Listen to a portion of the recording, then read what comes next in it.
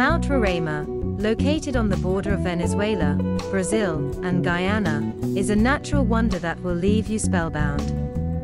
This tabletop mountain boasts stunning views of the surrounding rainforest, with cascading waterfalls and unique rock formations adding to its otherworldly charm. The hike to the summit is challenging, but rewarding, with the trek taking visitors through some of the most breathtaking landscapes in South America. Once at the top, visitors are rewarded with a panoramic view of the surrounding landscape, with misty clouds and swirling mists adding to the mountain's mystique.